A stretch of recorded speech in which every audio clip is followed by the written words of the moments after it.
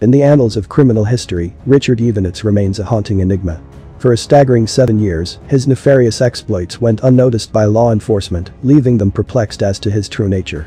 To those who crossed paths with him, Evonitz was simply a Navy veteran, a seemingly ordinary blue-collar worker. Little did they know that the tides of fate would soon unveil a chilling metamorphosis in the year 2002.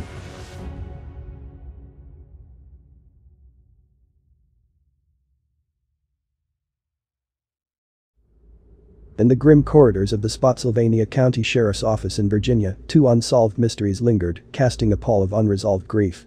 One was the haunting case of Sophia Silva, a vibrant 16-year-old girl whose innocent existence was shattered when she vanished from her own front porch in 1996, only to be discovered later, her lifeless, unclothed body adrift in the murky depths of a nearby swamp.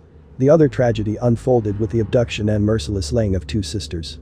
Audie and Kristen Lisk, their young lives prematurely extinguished, their bodies mercilessly discarded in the cold embrace of a nearby river.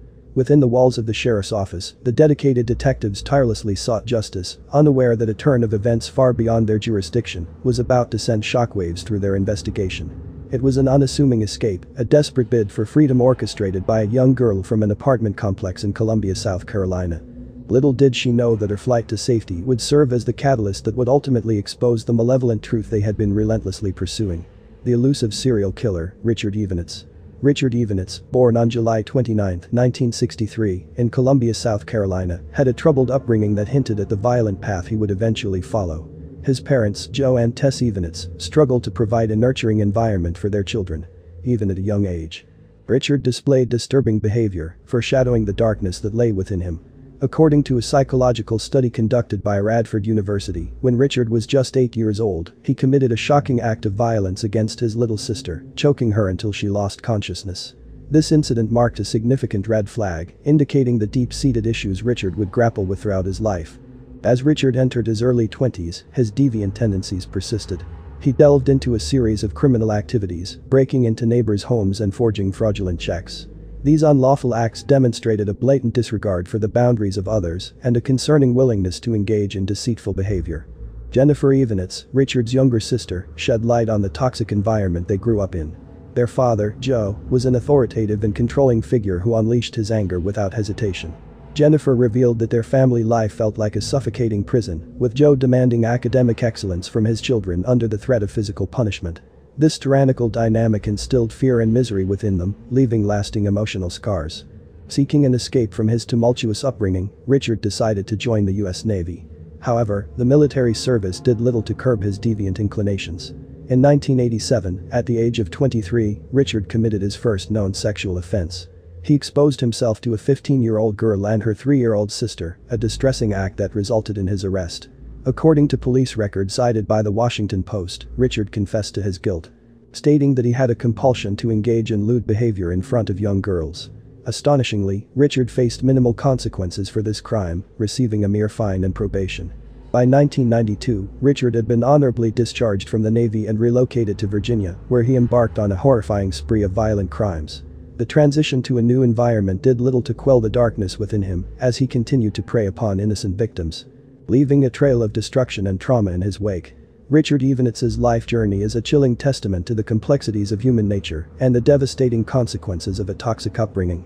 His actions serve as a stark reminder of the importance of addressing mental health issues, fostering nurturing environments, and ensuring appropriate consequences for criminal behavior to protect society from those who may harbor dangerous tendencies. After Richard Evonitz relocated to Spotsylvania, he embarked on a new career as a salesperson, but his presence in the workplace became unsettling to his female colleagues. They actively avoided him due to his volatile temper and the distasteful misogynistic jokes he frequently made. During this period, specifically in June 1995, Evonitz committed his initial known act of extreme violence. He forcibly entered a residence and, wielding a firearm, subjected a 13-year-old girl to a horrifying ordeal of rape. The following year, in 1996, Evonitz perpetrated another heinous crime by abducting 16-year-old Sophia Silva from her own front yard.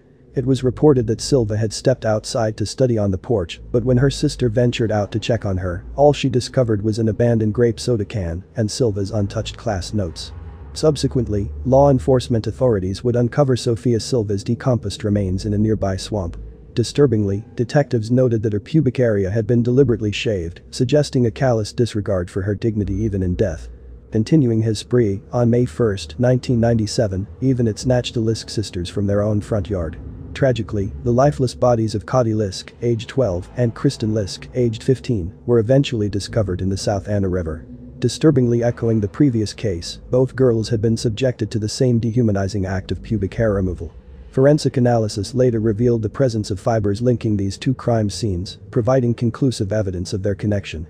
In 1999, Richard Evonitz returned to Columbia, South Carolina, where fate would ultimately catch up with him. It was there that he abducted Cara Robinson, a pivotal act that would ultimately prove to be the killer's downfall. In 2002, Cara Robinson was 15 years old and living in South Carolina. Known as a bright young girl, Robinson planned on spending time at a friend's house on June 24. After volunteering to help her friend with chores, Robinson grabbed a watering can and began watering flowers outside the home. Soon, a man in a Pontiac Firebird pulled into the driveway. The man stepped out of the car with a handful of magazines he claimed to be distributing around town and asked if her parents were home. Robinson said no. Abruptly, the man approached Robinson and placed a gun against her neck. He told her that she wouldn't get hurt if she listened to what he said, and he led her to the back seat of his car. There, he placed her into a large storage container, sealed the lid, and drove off. But Robinson had snapped into survival mode, taking mental notes and memorizing everything she could about her attacker.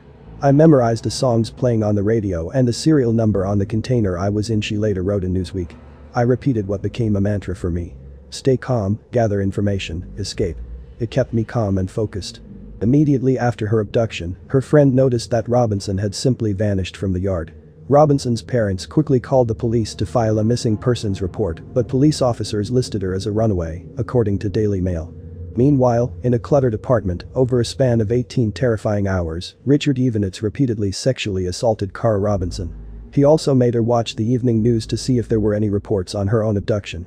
Robinson figured that if she went along with what the man said and even treated him kindly, she might survive. In between assaults, Robinson helped the man clean his apartment and talked to him about his life. In doing so, she learned he'd been in the Navy. And while cleaning his kitchen, she read his mail and studied the magnets on his fridge, memorizing the names of his doctor and dentist.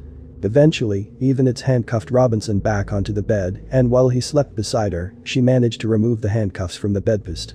Finally, 18 hours after her abduction, Robinson was able to force her way out of the apartment and run out into the street to safety.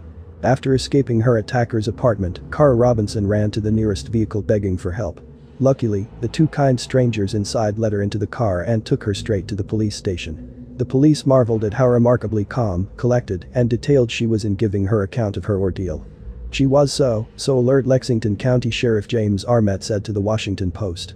"She was able to give us information down to the exactness of what was in the apartment." With Robinson as their guide, police officers quickly identified Evonitz as a suspect, located his apartment, and prepared to arrest the man. However, by the time they arrived, Evonitz had fled. While hiding from the police in a Jacksonville, Florida motel, Evonitz called his sister Jennifer and confessed that he'd killed someone and was in trouble, saying he'd committed more crimes than he can remember. He asked to meet her at an IHOP in Manatee County, Florida. Instead, Jennifer called the police. Police officers swarmed the IHOP and closed in on Evonitz. When he approached the restaurant and saw them waiting there, Evonitz panicked and fled, driving 120 miles an hour the wrong way through traffic. He made it to Sarasota before the police finally caught up to him. "I had hoped for a trial, a chance to confront him face to face and make him witness his own downfall," Robinson passionately expressed during her appearance on America's Most Wanted, following Evonitz's death. "I wanted him to gaze into my eyes, recognizing that choosing me was the gravest mistake he ever made." Following Evonitz's tragic suicide, law enforcement diligently scoured his apartment, unearthing a chilling collection of belongings belonging to both the Lisk sisters and Sophia Silva. The Freelance Star reported that among the discoveries, police stumbled upon a meticulously detailed list of additional potential victims, accompanied by their personal information. "It's utterly terrifying to realize that some unknown man was meticulously observing me," confided a teenage girl whose description matched one found in Evonitz's notes, as reported by the Freelance Star. "I yearn to understand why he didn't target me." Due to Evonitz's untimely demise, the exact number of individuals he assaulted and murdered throughout his dark life remains uncertain, leaving a haunting void in the pursuit of justice. Despite this setback, authorities maintain an unwavering hope that they will eventually establish connections between Evonitz and other unresolved crimes. Among the investigations are the murder of Jennifer Odom, a 12-year-old girl who vanished from her Pasco County bus stop in Florida back in 1993, the heinous abduction, sexual assault and murder of 12-year-old Sarah Cherry in Maine in 1988. Which occurred when Evonitz was known to be working in close proximity, and various other cases involving young girls. Fast forward to the present, over 2 decades since her own abduction, Cara Robinson has blossomed into a loving mother of 2. In 2010, she proudly graduated from the South Carolina Criminal Justice Academy, driven by an unyielding commitment to combat crime and safeguard others from the horrors she endured. Today, Robinson serves as a dedicated victims advocate and a content creator on social media, sharing her own narrative and empowering others on their journey of healing. My purpose is to guide others on the path to healing and to empower them to seize control of their lives after falling victim, she eloquently penned in Newsweek. I strive to demonstrate that our past experiences do not define us as individuals.